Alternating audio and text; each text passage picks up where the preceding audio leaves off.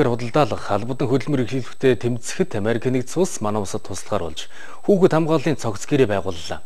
4 жилийн хугацаанд 15 тэрбум төгрөгний тусламжийг манай улсад үзүүлж хүүхэд хамгааллын цогц үйлчилгээг бий болгохыг зориж байна.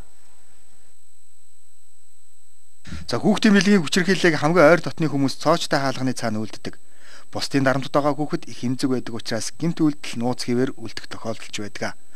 Мөн зарим эцэг эхчүүд хүүхдүүдэд хохирогч болсныг мэддэгч бүх зүйл хитрхи оройтсон байх нь бий. Хэдэн жилийн өмнө хүний эрхийн комиссаас судалгаа хийхэд 8 хүүхэд тутмын нэг нь ямар нэгэн байдлаар бэлгийн хүчирхийлэлд өртсөн байх нь тогтоогджээ.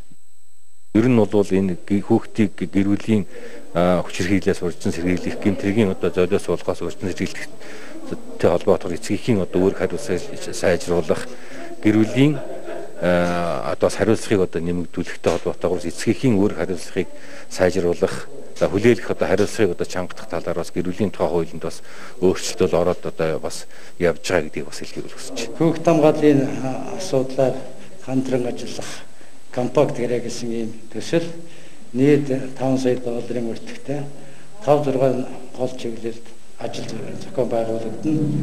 Энэ төслийг хэрэгжүүлэхэд манай нийгмийн хамгааллын яам, хөдөлмөрийн яам, манай улсын ерөнхий прокурор, хууль зүйн дотоод хэргийн яам идэвхтэй ажиллана гэдэгт би итгэл өгсөн байна. За олон улс оронд ч хүүхдийн хамгаалал хамгийн эмзэг сэдэв байдаг. Яг энэ чиглэлээр Америкийн нэгдсэн улсын засгийн газартай манай улс хамтарч ажиллахаар болж өнөөдөр гэрээнд гар үсэг зурлаа.